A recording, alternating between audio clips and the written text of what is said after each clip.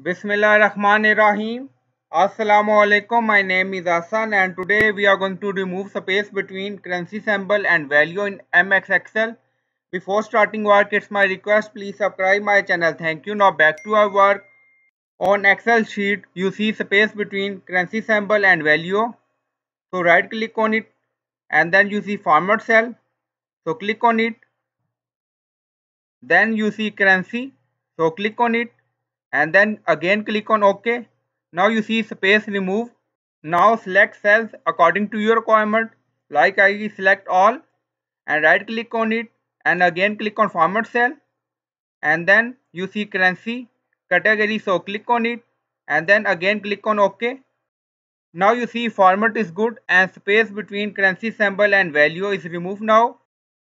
So I hope you like this video. Please like, comment, share, subscribe. Thank you for watching.